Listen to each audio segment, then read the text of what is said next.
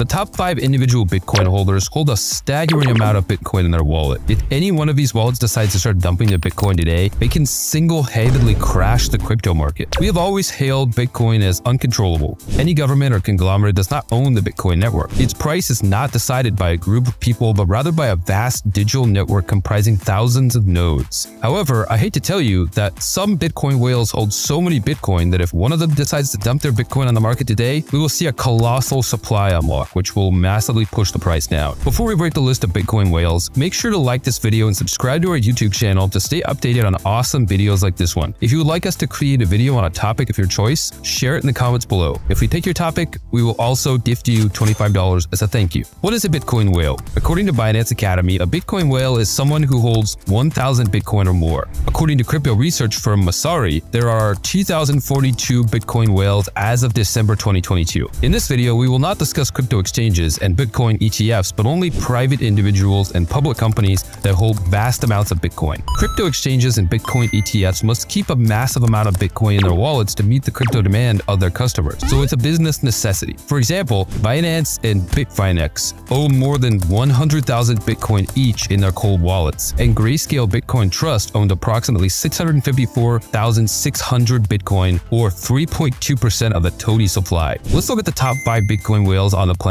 today. At number 5, we have Mike Novogratz. In 2013, when it was trading around $100, Mike Novogratz put $7 million of his money into Bitcoin. Due to this move, Novogratz claimed that he was the Forrest Gump of Bitcoin, the man at the right place at the right time. He also claimed he was the only guy with a Bitcoin and Luna tattoo at a crypto conference. He might be regretting that Luna tattoo now though. Novogratz is the founder and CEO of Galaxy Digital Holdings, a digital asset merchant bank. According to a report published by Galaxy in August 2020, it was reported that they owned 12,957 Bitcoins. The Bitcoin stash would have been worth $842 million in November of 2021 when Bitcoin was trading at $65,000 and is currently worth $220 million. Novogratz is extremely bullish on crypto and holds 30% of his net worth in various cryptocurrencies. He expects Bitcoin to reach 500,000 and ETH to reach 5,000 in the next 5 years. Although we do not have the recent numbers, it's safe to assume that Novogratz still holds 12,957 Bitcoin today and could cash it when Bitcoin reaches the magical 500K mark. If I were to pick 2 people who are bullish on Bitcoin,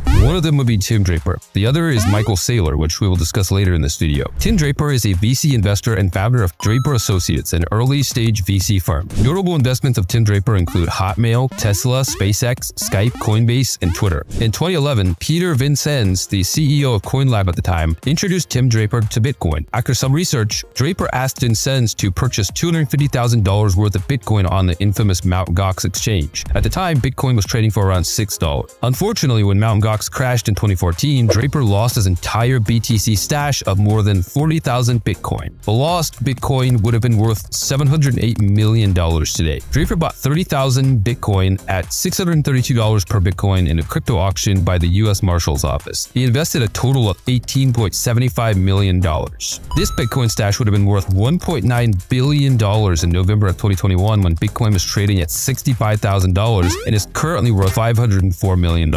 Draper owns 29,567 Bitcoin and predicts that its price could reach $250,000 by 2024. The Winklevoss twins. If you've watched The Social Network, you might remember the Winklevoss twins, who accused Mark Zuckerberg of stealing their idea for Facebook. Cameron and Tyler Winklevoss attended Harvard with Mark Zuckerberg, and the trio worked on the idea of Facebook together in a course project. Later, when Zuckerberg started Facebook, the Winklevoss brothers sued him for stealing their idea. Zuckerberg settled the Winklevoss lawsuit for $65 million. However, only a few know that the Winklevoss brothers used a portion of this money to buy Bitcoin. In 2012, they purchased 100,000 Bitcoin for $11 million for $10 per Bitcoin. Since 2012, the Winklevoss twins have invested in 25 blockchain startups, most notably the Gemini Crypto Exchange and Nifty Gateway, an NFT marketplace for fine art NFTs. The Winklevoss brothers envision a decentralized metaverse where network participants will have power rather than big tech companies like Facebook. According to multiple reports, the Winklevoss brothers own around 70,000 Bitcoin and are considered the first billionaires. Their Bitcoin stash will be worth $4.5 billion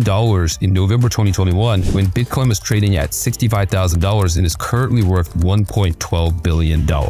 Michael Saylor. Michael Saylor needs no introduction. He's one of the most ardent and ferocious supporters of Bitcoin. Even when the market was down badly and FTX was collapsing, Michael Saylor was busy with Bitcoin shopping. After his latest purchase of 300 Bitcoin in September of 2022, MicroStrategy owns 130,000 Bitcoin acquired for a whopping $3.98 billion and at the average price of $30,639 per Bitcoin. That is just insane. So you see, Michael Saylor is more than $1.7 billion in loss today. However, this does not worry Saylor, as he has announced that he can hold his current Bitcoin position even if Bitcoin falls to 3,000 tomorrow. A tool that is readily accessible by everyone, much like mobile education. Saylor also has a free Bitcoin course attended by 6,261 new students in 2022. Satoshi Nakamoto. At number 1, we have Satoshi Nakamoto, the pseudonymous software developer that developed the idea of Bitcoin. Satoshi was not only the creator, but also one of the first full miners on the Bitcoin network. During its early days, each block on the Bitcoin network would yield a reward of 50 Bitcoin. Since Nakamoto was the only validator on the network from January to July 2009, he had no one to share his mining rewards. It is reported that Nakamoto could have mined more blocks, but he wanted to give other miners a fair chance. How noble of him. When he left the network in 2011, the mysterious developer is reported to have accumulated 1.1 million Bitcoin from his mining efforts. This 1.1 million Bitcoin is stored across 22,000 wallet addresses and has never been used in all these years except for a test transaction. Nakamoto's Bitcoin stash will be worth $71.5 billion in November of 2021 when Bitcoin was trading at $65,000 and is currently worth $18.7 billion.